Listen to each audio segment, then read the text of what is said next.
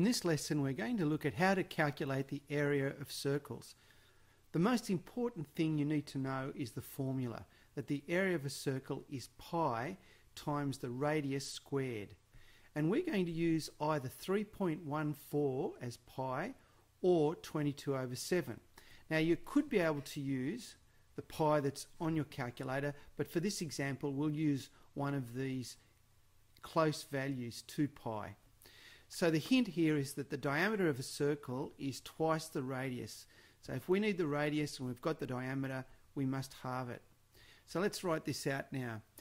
First of all, that the area is equal to pi r squared.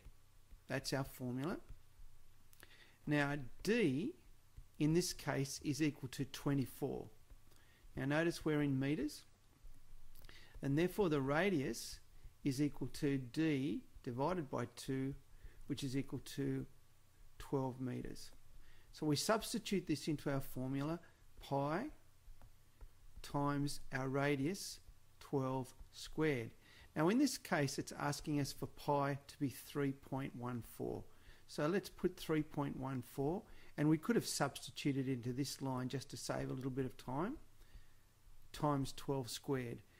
And using our calculator we come out with the answer 452.16 meters, and they're square meters because it's area.